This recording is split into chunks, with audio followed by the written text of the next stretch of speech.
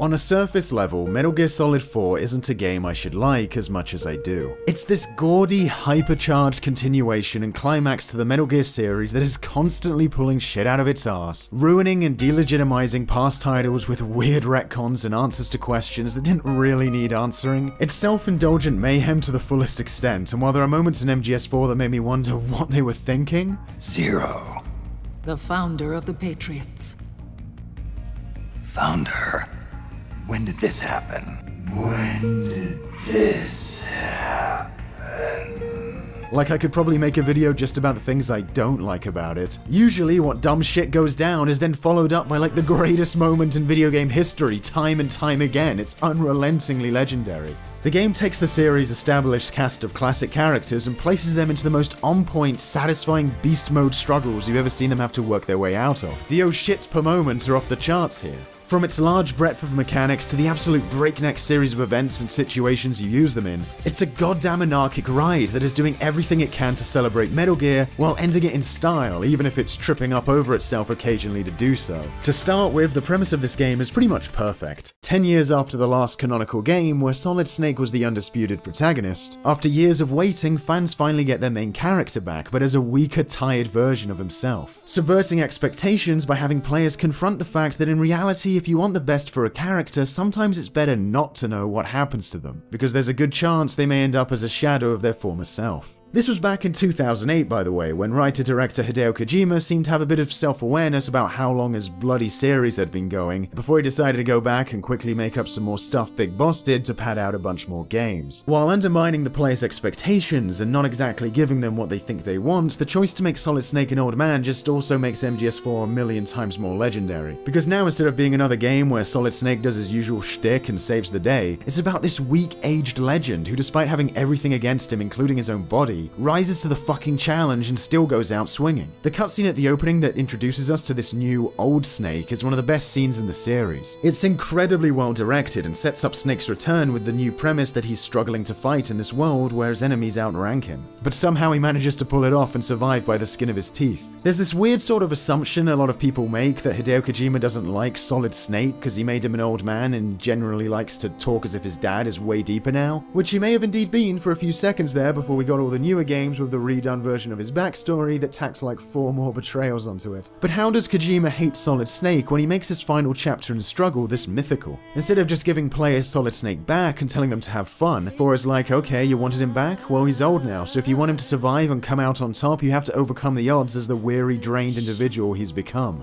Of course, in conjunction with a weaker protagonist to make us question if we can actually stomach seeing the thing we wanted back, MGS4 takes the struggle a step further, with a completely fucked up world warped by war and conflict, illustrated with like 30 minutes of live-action commercials you can watch at the start of the game. This is the first time we've honestly seen a lot of regular people in the Metal Gear universe, and you can tell here that the world-changing events of past entries hasn't been kind to this culture. Do you even want to save this weird, shitty world where you find something or someone to fight for? Something to hold on to while the world goes to shit, and ideology itself disappears. It's no longer about nations, ideologies, or ethnicity.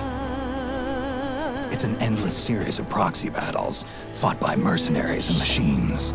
It's not just that Snake has aged, but every returning character in this game is worse off than they were before. Everybody involved in the incident at Shadow Moses either lost their job and status, or in the case of Meryl and Mei Ling, got brushed aside. And I can only imagine how much Snake himself just wants to pack it all in. Frail protagonist and grim world accounted for, the game rounds things off by introducing the next level of Super Soldier Boss. Cybernetically enhanced psychotic victims of war who use their superhuman powers to murder and maim with glee. The Beauty and the Beast Corps get a lot of flack for being a group of bosses with no real discernible goals or personalities like the charismatic foes of previous titles, but here in this game they work brilliantly. In this world, the charismatic soldiers with personalities, with goals and motivations, is your age of heroes finally over? They don't fit in anymore into this kind of war, where conflict sans ideals thrives and war itself is the basis of the world's economy. Of course the villains here are soulless and insane, almost creature-like individuals torn apart and ruined by the very kind of conflicts they now fight for. But guess who beats them? The old charismatic idealistic hero of old, who without a mech suit or even a fully functioning human body kicks their fucking asses, proving that the human spirit is still the ultimate trump card. Ho ho! And all of this while you're in the driver's seat. The camera spins around from cutscene to gameplay and it's on you to take them to task. Kojima also uses the BMB core as an opportunity to revamp the concepts of his bosses in the previous games, and bring out their full potential with the new power the PS3 brought to the table at the time. All of them adopting the motifs of the bosses from Metal Gear Solid 1, but now taken to their logical extremes. The Sniper Wolf fight in MGS1 was this simple confrontation where you stay on one side of the level and then shoot this woman's head a bit when it pops out on the horizon. In MGS4, Crying Wolf is this big epic war game where you're moving all over a map, sneaking up on each other through a haze of snow, trying to literally hunt one another as a blizzard engulfs everything. Decoy Octopus, a man with the ability to camouflage himself as other people, didn't get to be a boss in MGS1, but taking on Laughing Octopus in MGS4 feels like what a fight against someone like Decoy Octopus would have been like. The boss pulling loads of crafty tricks on you, hiding in plain sight, etc. These allusions to previous games, of course, play into the larger scope of MGS4, which is trying to pull an encore to the series in as spectacular fashion as possible. Now, not every attempt to call back to a previous title works. There are some duds, some serious goddamn duds, and stuff that feels completely unneeded. Gotta love Snake going undercover as a more accurate version of himself. And Psycho Mantis's ghost showing up to yuck it up with some MGS memes is a bit much. Yeah, I get the sense that Kojima felt like he could include him without much justification because of just how iconic Mantis is. The one tug at our memories that feels a bit contrived. But I think it's way too dismissive to just say that fan service in any form is super inane and puerile and takes no effort to execute. Cause the amount of care MGS4 puts into delivering on the potential each element of this universe had to excite is commendable as all hell. When it's not missing the mark, the people, the themes, the iconography is all back here to be used in interesting ways, building up to a level that takes those emotions, those feelings of being with these characters again and turns them into a bittersweet sensation that no other series has really done as well as this. Because while there's a lot of cool hype stuff going on, it's still all tinged with a feeling of longing and emptiness. Knowing that you're seeing everyone go through hell and suffer to be here, and that when it's all over, it might well be over for good for some of them.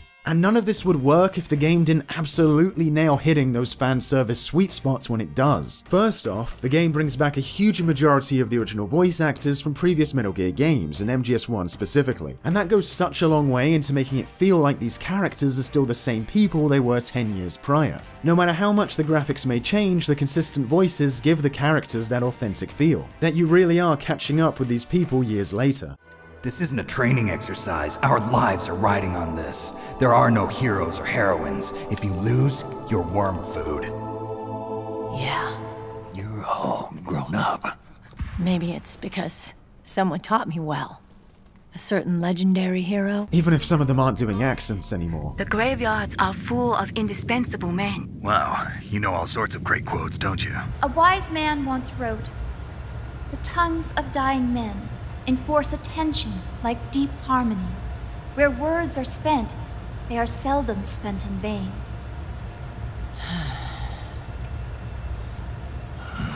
It's also cool how MGS4 respects the previous titles by depicting the events that happened in them in flashbacks or in photos in the same graphical style they were in those previous games. In other titles, it can be cool to see prior events recreated in a later game with higher detail. But to see that MGS4 views those previous games as prime for showing off again in their original form makes me respect it a lot for something that is otherwise trying to blow your socks off with modern detail. Every character gets a new twist to their arc, and you see how the new world has changed them. The title rewards your commitment to the series so much by even taking what basically amounts to an Easter egg character from previous games and then making them a VIP player, who ends up being one of the 3 mains on the final mission and whose bumbling actions actually hold the key to defeating the enemy. The game ramps up in quality all the classic touches of previous titles to make you feel like you're playing the next level of MGS. The next gen return, baby! Even the death screen has gone from a simple shout Snake! What happened? Snake! Snake! to this epic as hell flashback montage thing that pulls you into like overdrive. Answer me, please! Snake! Snake! The game returns to us the old cast with new hardships and demons. People can't remain in those glory days forever, and then to solidify that point, MGS4 turns the clock back, sending Snake back to Shadow Moses where MGS1 was set. But things have changed now. It's falling apart. Time has moved on. You spend all this time in the first 3 chapters reminiscing about the past, connecting with old faces again, but the core of the series, what so much of this game is calling back to, has aged. So has the Metal Gear series, and maybe it's time to wrap this story up for good. But not before giving those old stomping grounds one last hurrah.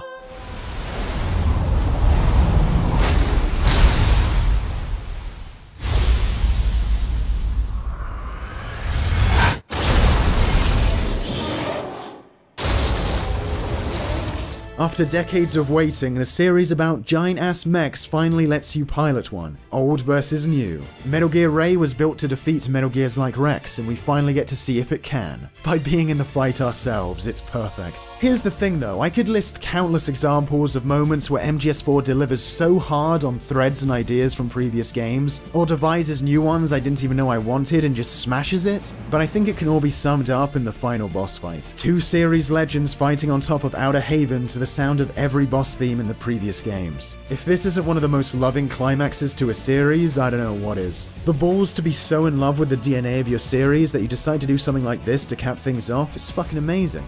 Metal Gear Solid 4 is self-absorbed to a cocky extent. No, not all games or even all sequels need to be like this. But the fact that MGS4 is so dedicated to the core of its fans to deliver something for them, to the people who care, disregarding everybody else, is why I'll always be in its corner. No, guess what? It doesn't give a shit if you think there's too many cutscenes that are too long or it's too self-indulgent in its own world and story. It's here with its amazingly animated and directed hours of in-game cinematics to give the people who care about these characters in this world the ride of their lives, and guess what? When these completely skippable sequences end, MGS4 is as game can be. Oh yeah, and also it used to have like this huge stealth multiplayer mode, which Konami took down years ago, that was basically just gameplay. So just keep that in mind. Running over items to pick them up as they click into your inventory, lightning fast animations that serve gameplay and not realistic movement, no parts where it takes control away to walk you through and shove your face in every little detail the game developers came up with. The only sequence anywhere near this is right at the end, and it totally earns it like no other game even tries to when it slows down its characters for the sake of cinematic ambiance. MGS4 gives you shitloads of mechanics to play around with, so many tools to get out and mess with, and since every scenario you're put in is really important, key to the story like every main MGS made before 4, I actually kind of want to mess around. Cause unlike more recent Metal Gear titles, that was what Metal Gear was about, being in situations that mattered, not just doing a random inconsequential job for someone you'll never see. Being in the moment, having the context for something epic and world-changing happening. That's why Metal Gear Solid 1 became as big as it did. Because it took action games and added this whole extra layer of epic context to what you were doing, and presented it in a polished stylistic way little before it had really had the confidence to try to the same extent that Snake's 3D debut did. Not only were you partaking in something important, but for one of the first times it was being presented to you in a careful, considered style. Giving weight to those events, characters and emotions popped. Whether that's what you look for in games or not, that's what made MGS1 spark. What hooked players to it was this new step that digital entertainment took to putting you in a situation and making you really feel like it was important. Again, that it mattered. The buttons you were about to press were connected to this legendary chain of events. And that's what MGS4 is, ramped up to the max. MGS1, but with more freedom in both budget and technology to do what it wants. And a final tribute to the characters most of us were introduced to in that old PS1 game. But it puts a price on having them back. It makes us fight for who and what we want to see again, before giving us a chance to move on from the franchise. It's the end point, its dark world and now tired characters are the price we have to pay to see these people again that we got invested in years ago. But MGS4 gives you the chance to elevate them from that gloom one last time. To earn the chance to see them be glorious again. To fight through the pain. It was never going to work out for me. It even rained the day I was born. You've got it all wrong. You were the lightning in that rain. You can still shine through the darkness. Because in the end, if we have something we love like these characters or the universe of this series, worth fighting for, no matter what the odds, we'll do it. Just like Snake. And at the end of the day, it's not some botched meta-narrative that makes us one with Snake, it's that. Metal Gear Solid 4 may not always have the brains of a Metal Gear title, but it definitely has the heart. One of the biggest I've seen a game have.